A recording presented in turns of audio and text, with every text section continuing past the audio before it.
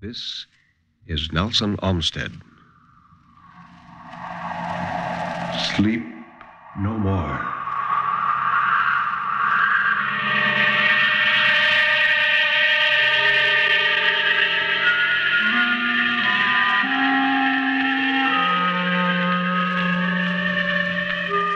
Sleep no more. Turn down the lights.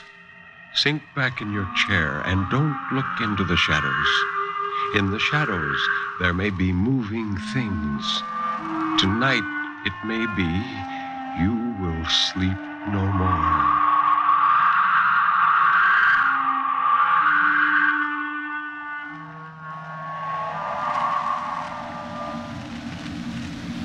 Good evening. This is Ben Grauer introducing tonight's tale of terror, told by Nelson Olmstead on the National Broadcasting Company's presentation of Sleep No More.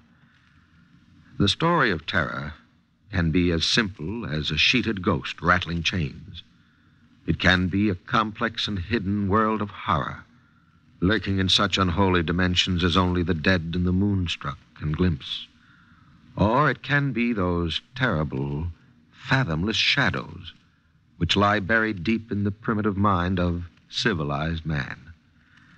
And for this evening, well, Nelson Olmstead, tell us about this evening's story. Thank you, Ben. Some time ago, a listener wrote asking me to do a particular story which I told a number of years ago. Frankly, I was surprised she could remember so well. But the story is like that. I have never been able to forget it myself. And I'd like to tell it to you again tonight as our first offering. This is a story of a man who thought he could hate people with impunity. Written by Walker G. Everett, it's entitled The Woman in Gray.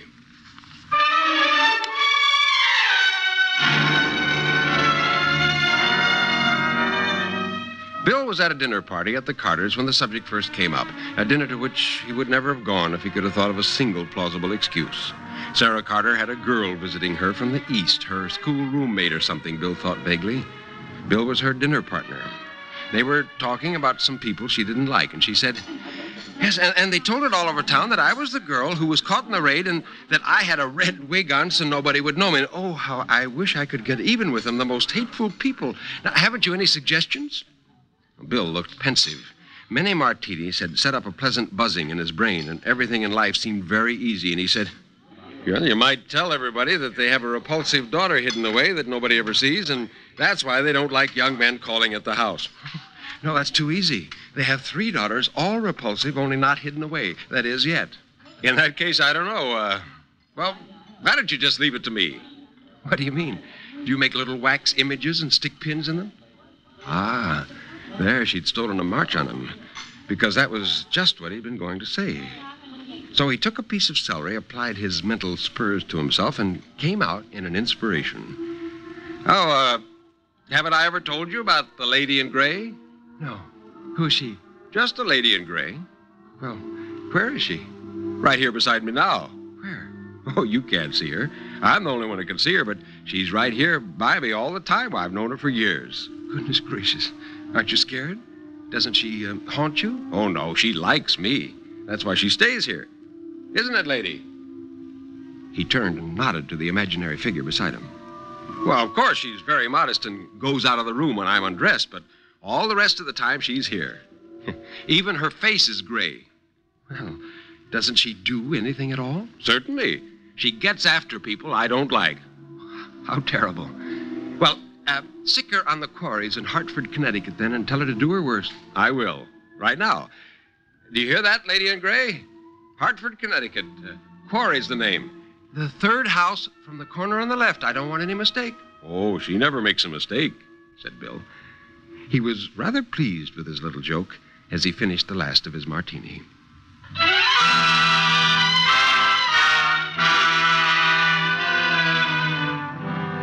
That was the last Bill thought about it for 2 weeks, until Sarah Carter plowed across the room at a cocktail party and said, now, what's this all about the lady in gray?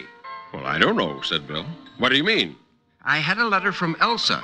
She said to tell you your lady in gray did the work a little too well and you'd better be careful. Huh? What else did she say?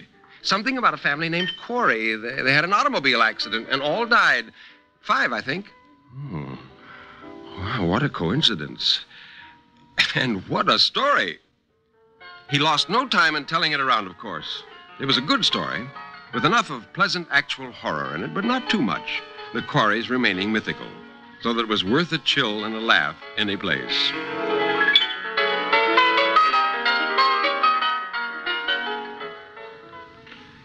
Two weeks later, he was at a dinner at Corinne Gorman's house, a fine, old-fashioned dinner, with old-fashioned cocktails before, new-fashioned highballs after, and good old-fashioned screaming all the way through.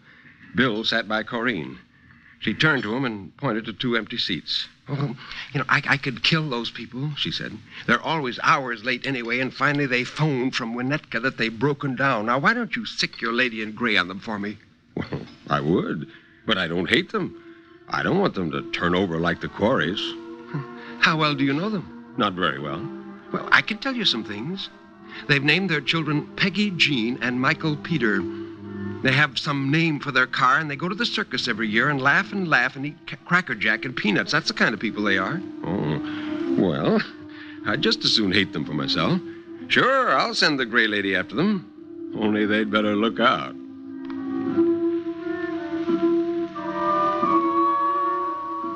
That was the last they thought about it until the dinner was nearly over and Corinne was called to the telephone and she came back white. It was they, she whispered. Terrible accident. A taxi hit them. Don't tell anybody for a minute. Oh, were they badly hurt? Yes. He wondered suddenly if he ought to say anything about the absurd conversation regarding the lady in gray. He decided not. Two coincidences were just a little too much. Yet he knew there was nothing in it. Hadn't he made her up out of a clear sky just to amuse the guest of Sarah Carter? But just the same, he felt it would be a little smart alecky to allude to it. However, Corinne soon saved him the trouble, and she said, "Never mention that gray woman again. Never, never." Oh, well, that didn't have anything to do with it. You know that. Yes, but it's a little too strange, that's all. As if Santa Claus should suddenly come down the chimney. Or you find a baby in a cabbage. I think that would be a great improvement. But this isn't any time to be funny.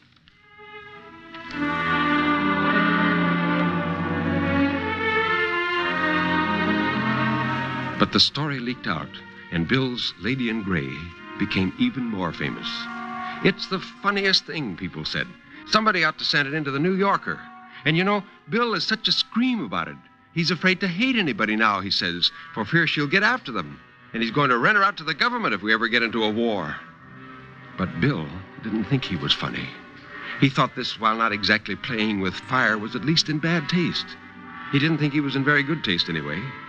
For about this time, he had a bad week. 7 nights of drinking and running around town and cashing checks all the time with a low, wormish feeling of approaching reckoning under the talking of nightly parties to get over yesterday's hangover. And every day, down at the office, getting blearier, going to the water cooler with the aspirin bottle in his hand and standing blindly in the window when the terrible 11:30 nausea swept over him in waves. But he didn't know what to do, because life didn't have much meaning anyway, and he was having a better time than most people.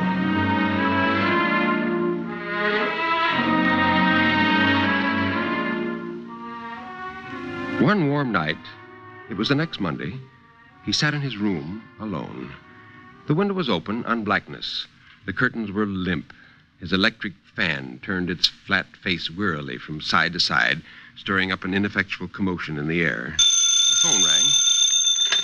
It was the doorman who said, "Mr. Jacobson to see you." "Tell him to come up." Well, what could he want? Jacobson from the office, unctuous and self-righteous, for I hardly knew the man. The doorbell buzzed. "Come in." "Good evening. Good evening." Jacobson came in and sat down. "Well, warm, isn't it?" "Yeah, terribly. You probably wonder why I'm here." Jacobson's mouse-like eyes took in the empty highball glass, the bowl of melted ice. "Well, yes, I do. You want a drink?" "No, thanks. No, I never touch it." "Oh, okay. Now, what I wanted to see you about is this.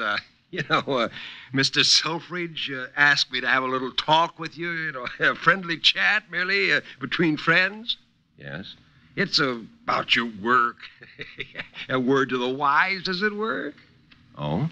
Have I been lying down on the job? Am Am I going to get the gate? Oh, no, not that. But the first, perhaps a trifle? Yeah, a little too many parties, eh? Yeah, Mr. Selfridge thought that just a quiet tip from a friend. I see. Thank you. Oh, not at all. It's a pleasure. Yes, I don't doubt it. Oh, well, I didn't mean that. Well, I'll be running along. Jacobson got up. Nice little place you got here. Yes, I like it. Ooh, how he hated the man. Why didn't he go? Well, I better go. I got a new convertible downstairs. I have to go slow, and it'll take me a while. I live in the suburbs, you know. Oh, you do? How do you like it? Oh, it's a fine little bus. Now, you can see it from the window. I'll look out. Good night. Good night. See you tomorrow. That lug in this convertible, thought Bill. I wish. He went to the window and looked out. Presently, Jacobson came out, climbed into a little yellow car, started out, and drove straight into the side of a big truck that had swung around the corner with a horrible ripping and glassy noise. After a long time, Bill whispered, No, it can't be.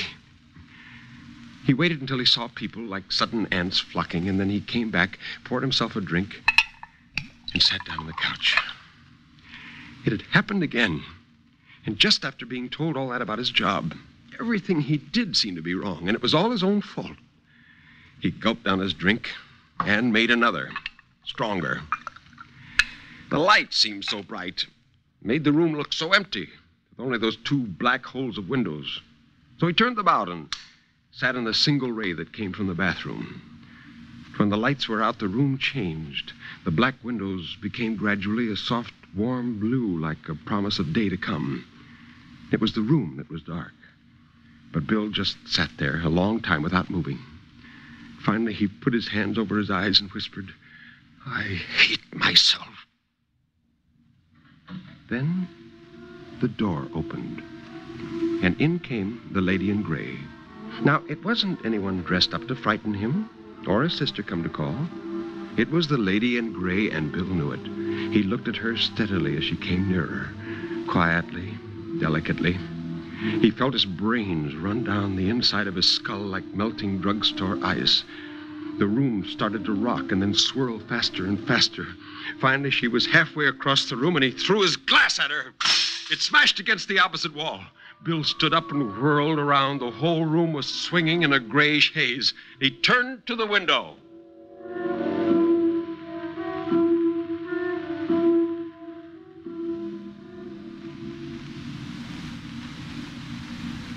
They found him the next morning on the second-floor fire escape, one of those horizontal ones with a weight on the end. He had landed almost in the middle and was doing a ghastly little teeter-totter.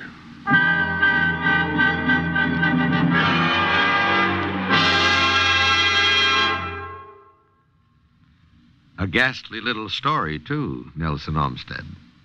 I can understand now why your listener was never able to forget the woman in gray. But what is your second story tonight? It's a story by Algernon Blackwood, Ben, a name in modern short story literature that is synonymous with a particularly frightening kind of narrative. Blackwood writes with a weird sincerity about the spirit world and the supernatural. This tale we're about to hear is a masterful one, about a man who suddenly finds himself irrevocably involved in a crime of which he is innocent. It's a story of suspense called A Suspicious Gift. Blake had been in very low water for months, almost underwater part of the time, due to circumstances which he was fond of saying were no fault of his own. And as he sat writing in his room on the third floor back of a New York boarding house, part of his mind was busily occupied in wondering when his luck was going to turn again. In the daytime, he was a reporter on an evening newspaper of sensational and lying habits. His work was chiefly in the police courts, and in his spare hours at night, when not too tired or too hungry, he wrote sketches and stories for the magazines that very rarely saw the light of day. On this particular evening, Blake sat scribbling by the only window that wasn't cracked. His thoughts kept wandering to food, beefsteak and steaming vegetables. He pulled himself together and again attacked the problem. As he did so, there came a gentle knock at the door, and Blake started. The knock was repeated louder. Now, who in the world could it be at this late hour of night? And he said, "Come in." The door opened in response, and a man came in. Blake didn't turn around at once, and the other advanced to the center of the room, but without speaking. Then Blake knew it was no one from the boarding house and turned around. He saw a man, about 40, standing in the middle of the carpet, but standing sideways so that he didn't present a full face. He wore an overcoat buttoned at the neck, and on the felt hat which he held in front of him, fresh raindrops glistened. In the other hand, he carried a small black bag. Blake gave him a good look and came to the conclusion that he might be a secretary or a chief clerk or a confidential man of sorts. There was something singular about this man, something far out of the common, though for the life of him, Blake couldn't say what it was. The fellow was out of the ordinary and in some very undesirable manner. He spoke in a quiet, respectful voice. "Are you Mr. Blake?" "I am." "Mr. Arthur Blake?" "Yes." "Mr. Arthur Herbert Blake?" "Well, that's my full name. Won't you sit down, please?" The man advanced with a curious sideways motion like a crab and took a seat on the edge of the sofa. He put his hat on the floor at his feet, but still kept the bag in his hand. "I come to you from a friend who wishes you well." "A friend of mine?" "Just so. A friend of yours." "A man or a woman?" "That I cannot tell you." "You can't tell me?" "I cannot tell you the name. Those are my instructions, but I bring you something from this person. I am to give it to you, to take a receipt for it, and then to go away without answering any question." Blake stared very hard. The man, however, never raised his eyes above the level of the second china knob on the chest of drawers opposite. "Well, what have you got for me, please?" By way of answer, the man proceeded to open the bag. He took out a parcel wrapped loosely in brown paper. When at last the string was off and the paper unfolded, there appeared a series of smaller packages inside. The man took them out very carefully and set them in a row upon his knees. They were all $100 bills. "There are $10,000 here, and they are for you." "What? 10,000? 10,000? Are you sure? I mean, you mean they're for me?" He felt quite silly with excitement and grew more so with every minute as the man maintained a perfect silence. Was it a dream? He couldn't believe his ears or his eyes. Yet, in a sense, it was possible. He had read of such things in books, the generous philanthropist who was determined to do his good deed and to get no thanks or acknowledgement for it. Still, it seemed almost incredible. His troubles began to melt away like bubbles in the sun. He thought of the landlady and the arrears of rent, of regular food and clean linen and books and music, of the chance of getting into some respectable business, of as many things as it's possible to think of when excitement and surprise fling wide open the gates of the imagination. But, side by side with the excitement caused by the shock of such an event, Blake's caution was beginning to assert itself. It all seemed just a little too much out of the likely order of things to be quite right. The police courts had taught him the amazing ingenuity of the criminal mind, as well as something of the plots and devices of which the unwary are beguiled into the dark places where blackmail may be levied with impunity. The only weak point in the supposition that this was part of some such proceeding was the selection of himself, a poor newspaper reporter, as a victim. It did seem absurd, but then the whole thing was so out of the ordinary, and the thought, once having entered his mind, wasn't so easily got rid of. Blake resolved to be very cautious. The man, meanwhile, though he never appeared to raise his eyes from the carpet, had been watching him closely all the time. "If you will give me a receipt, I'll leave the money at once." He said this with a touch of impatience in his tone, as if he were anxious to bring the matter to a conclusion as soon as possible. "But, now, wait a minute. You say it's quite impossible for you to tell me the name of the well-wisher or why he sends me such a large sum of money in this extraordinary way?" "The money is sent to you because you are in need of it. It's a present without conditions of any sort attached. You have to give me a receipt only to satisfy the sender that it has reached your hands. The money will never be asked of you again. Well, suddenly, it flashed across Blake's mind that if he took the money and gave the receipt before a witness, nothing very disastrous could come of the affair. It would protect him against blackmail, if this was, after all, a plot of some sort with blackmail in it. Or, in case the man were a madman or a criminal who was getting rid of a portion of his ill-gotten gains to divert suspicion, there was no great harm done, and he could hold the money till it was claimed or advertised for in the newspapers. I'll take the money, he said. Although I must say it seems to me a very unusual transaction. And I'll give you such a receipt as I think proper under the circumstances. A proper receipt is all I want. I mean by that a receipt before a proper witness. Perfectly satisfactory. Only it must be dated and headed with your address here in the correct way. Well, Blake could see no possible objection to this, and he at once proceeded to obtain his witness. The person he had in mind was a Mr. Barkley, who occupied the room above his own, an old gentleman who had retired from business and who, the landlady said, was a miser and kept large sums secreted in his room. He was, at any rate, a perfectly respectable man and would make an admirable witness to a transaction of this sort. Blake made an apology and rose to get him, crossing the room in front of the sofa where the man sat in order to reach the door. As he did so, he saw for the first time the other side of the visitor's face, the side that had been always so carefully turned away from him. There was a broad smear of blood down the skin from the ear to the neck. It glistened in the gaslight. Blake never knew how he managed to smother the cry that sprang to his lips, but smother it he did. In a second, he was at the door, his knees trembling, his mind in a sudden and dreadful turmoil. His main object, so far as he could recollect afterwards, was to escape from the room as if he noticed nothing, so as not to arouse the other suspicions. The man's eyes were always on the carpet, and probably, Blake hoped, he had not noticed the consternation that must have been written plainly on his face. At any rate, he had uttered no cry. In another second, he would have been in the passage when suddenly he met a pair of wicked, staring eyes fixed intently and with a cunning smile upon his own. In the mirror, the visitor was calmly watching his every movement. He tore upstairs, his heart in his mouth. Barkley must come to his aid. This matter was serious, perhaps horribly serious. Taking the money or giving a receipt or having anything at all to do with it became an impossibility. Here was crime. He felt certain of it. He reached the next landing and began to hammer at the old miser's door as if his very life depended on it. He got no answer. He turned the handle and walked into the room, and to his immense relief, he saw the old man lying asleep in the bed. Blake opened the door to its widest to get more light and then walked in quickly. Something clutched at his heart as he looked closer. He stumbled over a chair and found the matches. Calling upon Barkley the whole time to wake up and come downstairs with him, he blundered across the floor and lit the gas over the table. In the full glare, he saw the old man lying huddled up into a ghastly heap on the bed, his throat cut across from ear to ear.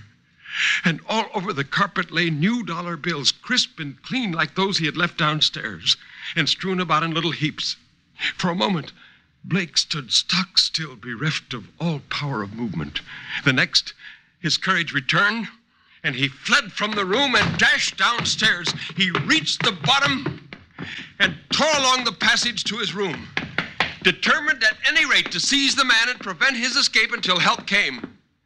But when he got to the end of the little landing, he found that his door had been closed, and he seized the handle, fumbling with it in his violence. It felt slippery and kept turning under his fingers without opening the door, and fully half a minute passed before it yielded and let him in headlong. At first glance, he saw the room was empty and the man gone. Scattered upon the carpet lay a number of bills, and beside them, half hidden under the sofa where the man had sat, he saw a pair of gloves, thick leather gloves, and a butcher's knife. Even from the distance where he stood, the blood stains on both were easily visible. Dazed and confused by the terrible discoveries of the last few minutes, Blake stood in the middle of the room, overwhelmed and unable to think or move. Unconsciously, he must have passed his hand over his forehead, for he noticed that the skin felt wet and sticky. His hand was covered with blood. And when he rushed in terror to the looking glass, he saw that there was a broad red smear across his face and forehead. Then he remembered the slippery handle of the door and knew that it had been carefully moistened. In an instant, the whole plot became clear as daylight, and he was so spellbound with horror that a sort of numbness came over him, and he came very near to fainting. At this moment, there came a loud knocking at his door. It was the police. and all Blake could do was to laugh foolishly to himself and wait till they were upon him. He couldn't move or speak. He stood face to face with the evidence of his horrid crime, his hands and his face smeared with the blood of his victim. And a voice, which he knew very well, said, "Here it is, 3rd floor back, and the fellow caught red-handed." It was the man with the bag leading in the 2 policemen. Hardly knowing what he was doing in the fearful stress of conflicting emotions, he made a step forward. But before he had time to make a second one, the 2 policemen moved up to seize him. His only thought was that there was nothing he could do. Nothing he could do.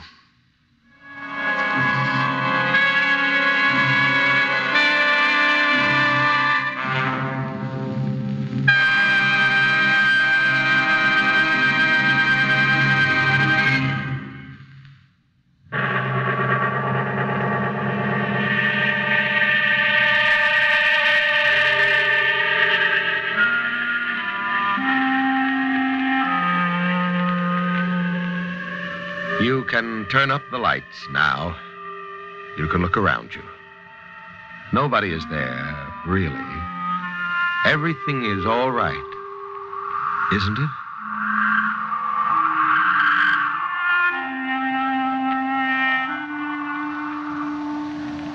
Thank you, Nelson Olmstead, for 2 exciting stories. The Woman in Gray by Walker G. Everett and The Suspicious Gift by Algernon Blackwood. Now, what about next week? Well, Ben, next week I plan to present 2 stories which I think you'll like very much. One is a narrative which has popped into my mind at the oddest and most unexpected moments. I've never been able to forget it. I've even tried to imagine what I would do under similar circumstances. It concerns a man who made a fantastic wager. He bet that for $2 million, he could spend 15 years in solitary confinement. Would you do it? Anton Chekhov writes a vivid story about the bet. Our second tale is by George Moore, entitled The Clerk's Quest. The human mind is universally enigmatic. Like fingerprints, no 2 form the same pattern, and no 2 run the same course of emotion. Because of our ignorance as to the operation of the human mind, great writers have been fascinated with the subject. George Moore's story is an example. It concerns a poor bank clerk who smells perfume on an envelope, and because of it falls disastrously in love with a woman he never sees. Be with us next week. May I add just a word of thanks for your letters. We have been immensely pleased that so many of you have taken the time to write. Thank you for your interest.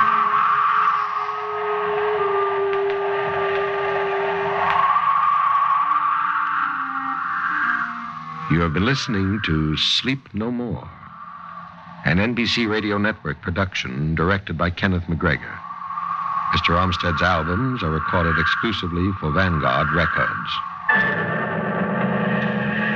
Until next week, when Nelson Olmstead will again be here in person, this is Ben Grauer bidding you good night.